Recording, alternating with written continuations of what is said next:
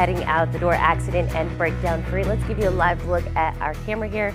This is on the high rise. Expect to see some more congestion here later today because we do have a major closure to tell you about. So let's go ahead and get to the map so we can tell you about it. If you normally take the Seabrook Bridge, you know, we've long seen lots of issues when it comes to repairs that have been made. If we can go ahead and pull up the map there, we could take a look at a closure that you're going to see today. The Seabrook Bridge is closed until further notice because of some inspections that need to be made.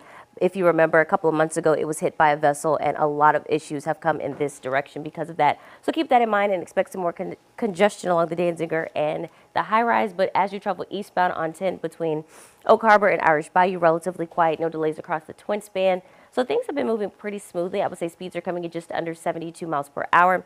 No delays along I-12 between St. Tammany and Tangipahoa parishes. No restrictions or advisories on the causeway and a 36-minute ride southbound as you travel between Hammond and LaPlace.